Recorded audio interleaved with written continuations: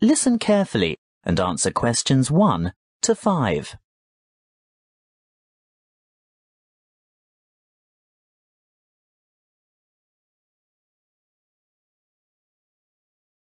Good morning. ACE Accommodation. Who am I speaking to? Sylvia McKinley. Thank you. And your first name is Sylvia? Yes. That's SYLVIA. Can you tell me what country you live in? Of course. It's England, actually. I thought so. Now, when are you coming? Well, at the moment, we're planning on arriving on July the 26th. Oh, the 25th. That's the last day of the public holiday, and it might be difficult to find something available on that date. No, we're coming on the 26th of July. Oh, well, that's fine then. How many of you will there be? Just my sister and myself. And how long do you intend to stay? Oh, only a couple of weeks. We'd like to stay longer, but we'll have to get back to work. So, you're not coming on business then? No, it's just a holiday. Before you hear the rest of the conversation, you have some time to look at questions 6 to 10. Good. Now, what exactly are you looking for? A house, a duplex, or an apartment? I think an apartment will suit us just fine. And how many bedrooms? 2? 1 or 2, it depends on the size. And car parking? Will you require a lock-up garage? They're a little harder to find with an apartment. We'll have a hire car, and as far as I know, there are no regulations concerning car parking. I think as long as it's not parked on the street and it's secure, there shouldn't be any problems. OK. Now, I'm assuming you want something by the beach. Yes, that's the idea. We want to enjoy the surf, sand and sunshine. OK. Do you want to be close to a shopping mall or the casino or the fun parks? No, none of that really matters to us. But we'd like to have reasonable access to the motorway so that we can drive up to Brisbane to visit friends there. Well, there are quite a few lovely small towns to choose from. There's Main Beach, which is north of Surfer's Paradise, or Mermaid Waters, which is a bit further south, or Palm Beach, which is quite a bit further south. Mermaid Waters sounds delightful.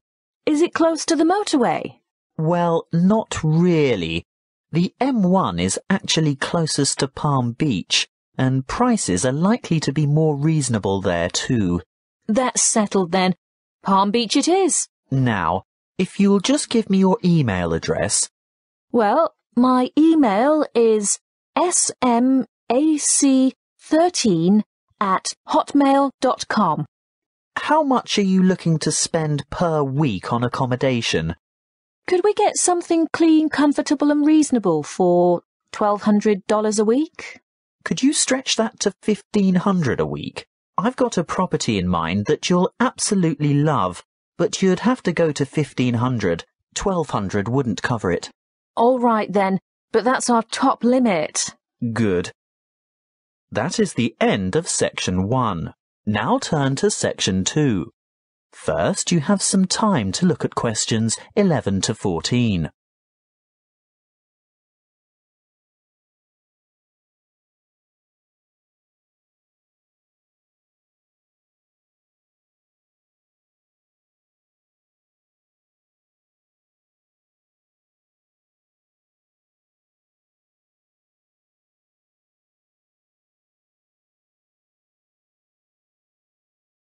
I'll start by telling you a little bit about the history of the club and all that it can offer, and there will be a chance for you to ask questions over tea and coffee in the lobby afterwards. You'll also be able to pick up pamphlets from the table at the back of the hall, and if you wish to purchase any of our products, Bill will serve you at the front counter. As most of you probably know, the club was founded by Nick Noble about 30 years ago. He thought of placing an advertisement in the local newspaper or erecting a billboard somewhere, But it was the radio that he decided on to reach the most people. You know, other people who might be interested in outdoor pursuits. Nick was overwhelmed by the response he got, and the club soon grew from a dozen or so friends and enthusiasts to around 200 members 20 years ago, and steadily since then to reach a membership of over 2,500 now. You don't have to be a hardened athlete or extreme adventurer. On the contrary, it's a group that encourages friendship and fellowship through social and recreational activities.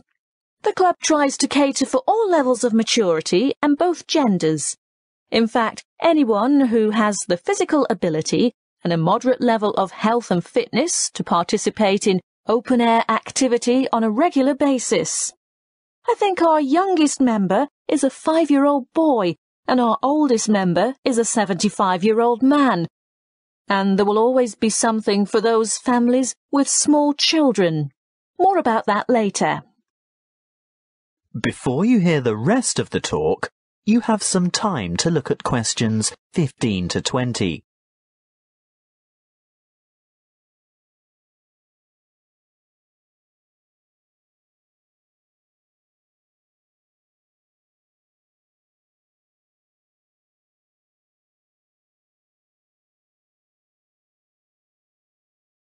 Okay, now going back to the grades of activity, first of all, tramping. This is very popular with singles and couples without children, but is certainly not restricted to those groups. Tramping is arranged for Tuesdays and Saturdays throughout the year. Most tramps are of a duration of 3 to 5 hours, depending on the weather and the terrain, and of course the time of year. And if you wish to participate, phone the coordinator who can give you more information.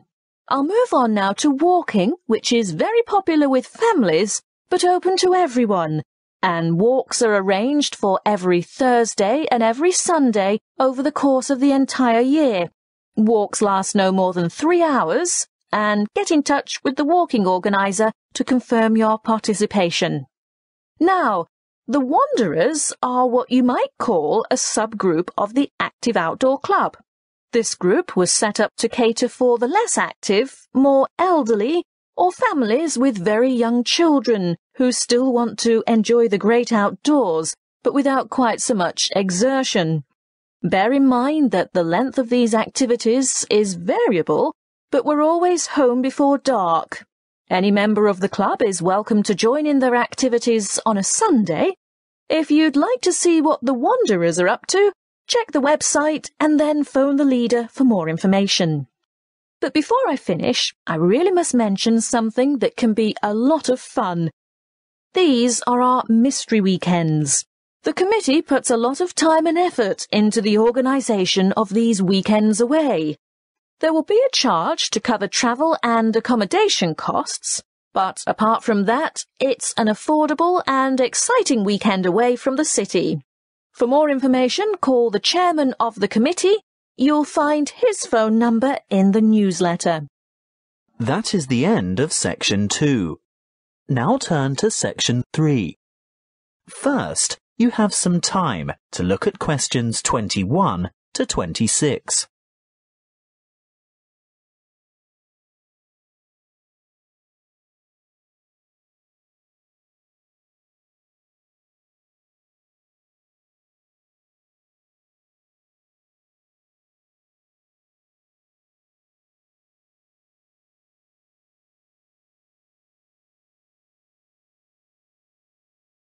Come in and take a seat.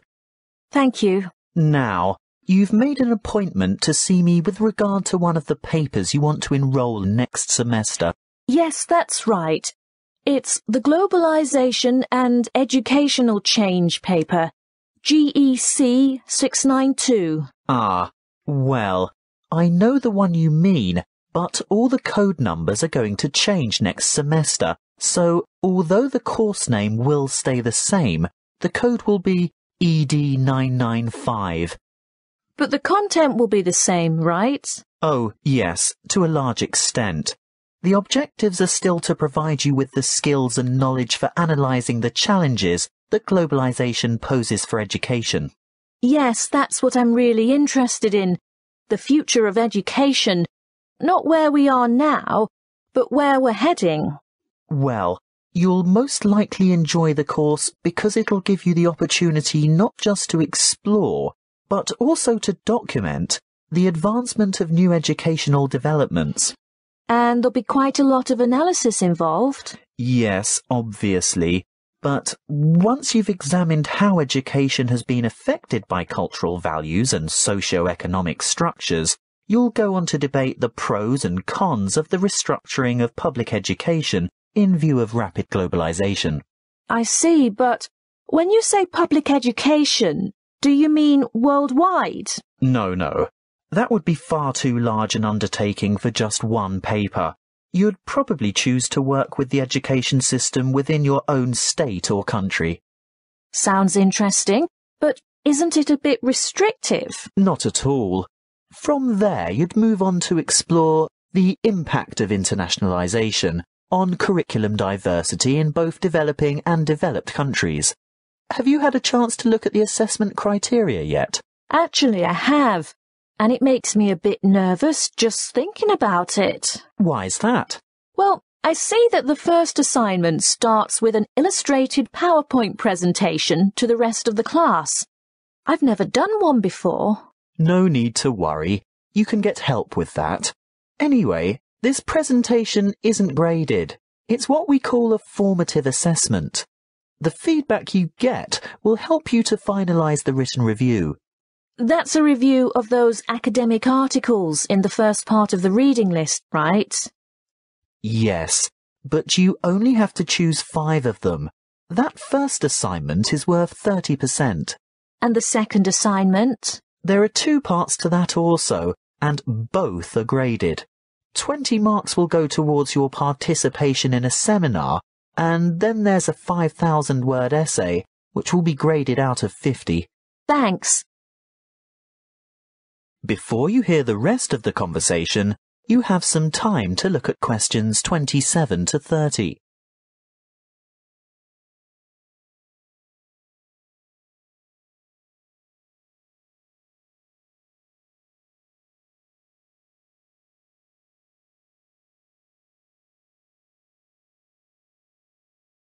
Is there anything else I can help you with? The reading list is quite long. Where do you think I should start? You could start with this one by Tower, here at the bottom of the page. Sorry, who? Tower. T-O-W-E-R. 2007. Comparative Education. That should give you a good basis. Then move on to Eliot. Educational Issues of the New Millennium. But be sure to get the 2008 edition, not the original 1998 edition. OK, so that's Tower first, then Eliot. I think I could handle a couple more over the summer break. Well, in that case, look for Brown's Education and Globalization, published in 2009. And I'd also really recommend this one here, Globalization and Knowledge Policy, by York, published quite recently in fact, 2010. That is the end of Section 3. Now turn to Section 4. First, you have some time to look at questions 31 to 40.